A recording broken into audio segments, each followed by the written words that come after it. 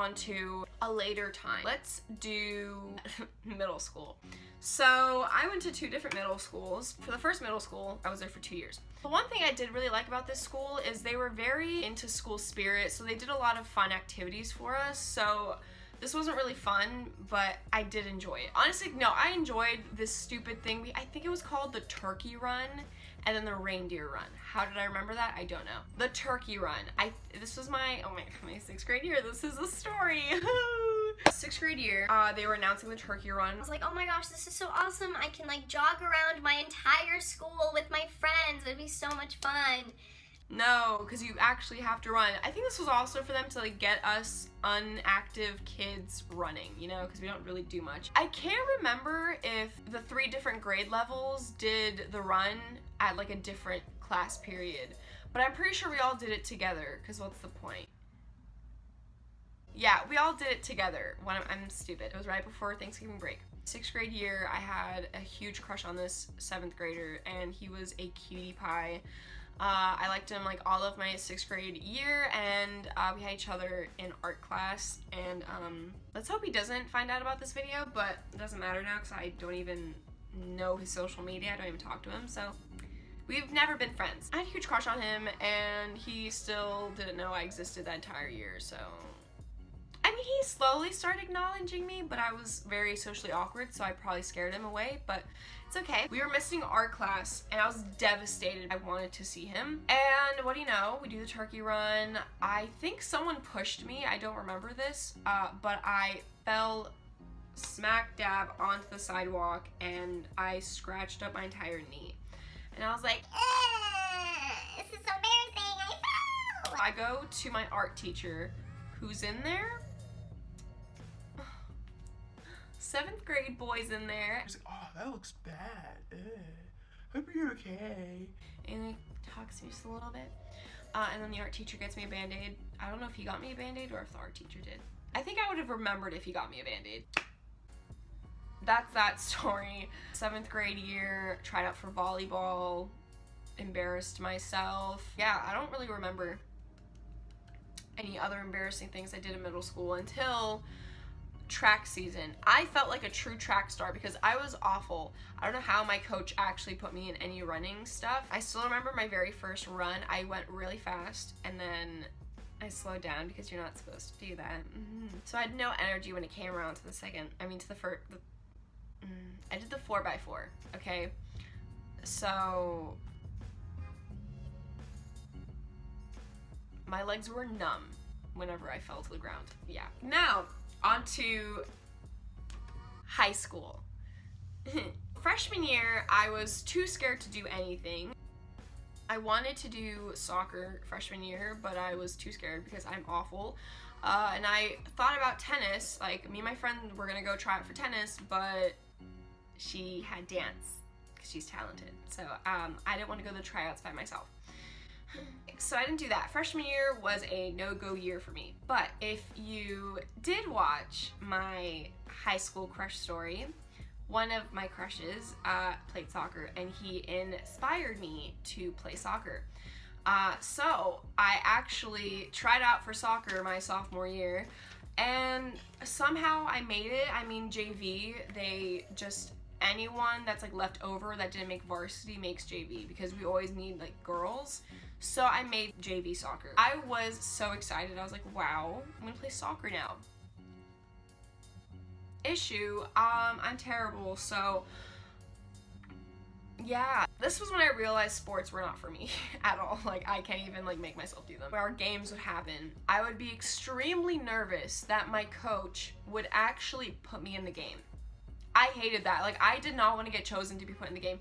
What person tries out for sport and doesn't want to actually play the sport when it comes down to competing? That's the whole point. Like, I literally don't understand myself. I have no logic, and I'm still like this now.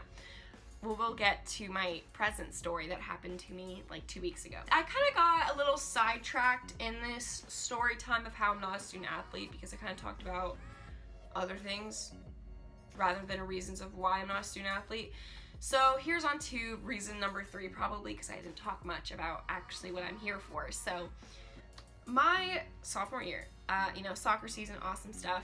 We had a match one day me and my best friend at the time, we played soccer together. We both had boys, okay? You know, one of them could drive, mine couldn't because we were 15. Her boy was like, okay, I'll drive you guys to the game. And I was like, oh my god, that's so much fun. My boy can like watch me play soccer even though I'm not actually gonna play. So, they take us to the game. I don't want to leave him because I would much rather spend my time with my honey boo boo than sit on a bench being miserable because I don't want to play. Why did I play soccer? Oh my god. And this was an easy team that we were playing against, like they sucked. When I get there, one, we're like 5-10 minutes late and our team is just warming up right now. Like we're not even starting. We're 10 minutes away from starting. So we get there and first off, the varsity coach is upset with us about that. And he kind of looks mad at me, and I don't think he likes me very much because I'm not athletic, so, and he can see that, and that I don't push myself to try harder because soccer is so important to me. I sit on the bench, and I like didn't know that the varsity coach had such an issue over phones on the bench. Ever since this experience, I was terrified to be around him. Not really terrified, I was kind of like uncomfortable to be around him because I didn't want to get like yelled at. I warm up, I do this whole shenanigan that we do, and then I go and sit down and I start hearing like the Snapchat ringing sound coming from like the bench, and I'm like, who the heck is calling? My boy and my friend's boy, they're on the bleachers right behind our bench. So my coach can see who I'm like looking at. So basically the phone's ringing. So I go over to my phone and it's ringing and it says Honey Boo Boo is calling. It doesn't actually say that, but you know. What the heck? Why is he calling me? So like I kind of felt in my gut feeling like don't answer, ignore it, but I'm 15. I'm an idiot. So I answer and I'm like, why are you calling me? And I'm sitting on the bench and I'm looking back right at him and I'm loud. First off, my voice is very loud without me meaning to, so I'm probably acting really obnoxious right now. It's really sad that this was literally like, no, yeah, this was almost 2 years ago, so, oh my god. Anyway, so I don't know why he called me. He just wanted to talk to me. He was like, I just couldn't feel like talking to you, you know, because you're just sitting there. And then I hear, I don't remember the exact words from the varsity coach. Would you much rather go sit up there with your boyfriend or come watch and support your teammates? I got it. And I put the phone down. I'm like, sorry, it's calling me. No phones. I won't do it again. and then I watched the game, and then I didn't look back for a good 30 minutes. Because now we actually started playing and I was watching my friends and they were doing really good and I was cheering them on and I'm like, okay, coach isn't looking at me so let me go check on my honey boo. I look back, they're both gone. I was like, where the hell did our honey boo boos go? I was so like where'd they go? But then I realized, what do you know, they went to the car because they didn't pay for the game because they went through a different area than us. They didn't want to pay for our game. We had such amazing dudes. So they like snuck in to the game, even though it's like stupid. And I guess people were like, oh, those two boys didn't pay. So like they made them leave. Yeah. We were dating criminals. But sophomore year, I did try out for tennis and I somehow made it because they had a JV team. But I made it this year too, and they didn't have a JV team, but I did not play because I'm terrible. With tennis, I'm really not as bad as I make myself sound. I make myself sound worse than I am because I'm really like not that bad. If I had more confidence, I would actually progress, but with sports, I'm not confident in myself because going back to soccer. So it's this school year, and I'm like, oh yeah, I want to try it for soccer again. That was fun. I want to get better at it, even though I literally hated playing. But you know, it's junior year, still a little stupid.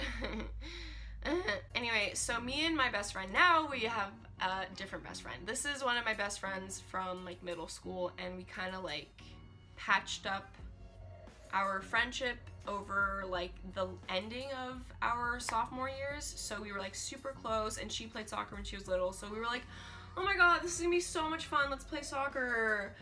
So we both tried out, and we were juniors, so we're like, okay, we're probably not gonna make varsity, but JV is still fun.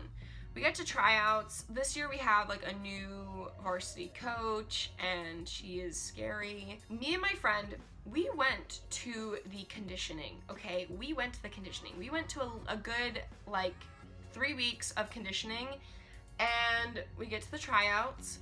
We're both doing awkwardly, okay? Like, we're both just not doing good, but I was giving the same effort last year and I still made it, so like I wasn't really worried. But this year there were a lot of girls. Last year there was like enough for 2 teams, when this year there was like too many. A lot of the other girls weren't doing that good either. I mean, they're just maybe showing more effort than me and my best friend, but they were still the same equal shittiness as me and my best friend. We both go to the 2-day tryouts, and then, you know, the team numbers come out, like, you know, whoever made it, because we were given numbers. Obviously that's what happens at tryouts.